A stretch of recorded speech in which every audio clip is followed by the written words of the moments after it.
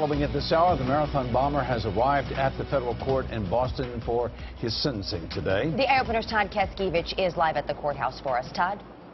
Emily, Randy, good morning. The U.S. Marshal motorcade came blazing in here, lights and sirens, about 15-20 minutes ago. So Jahar Tsarnaev is now in a holding cell here at federal court. And today the convicted marathon bomber will officially be sentenced to death as the judge imposes the jury's recommendation. Now, Tsarnaev will have the opportunity to address the court, but our legal analyst, Martha Coakley, says that's unlikely.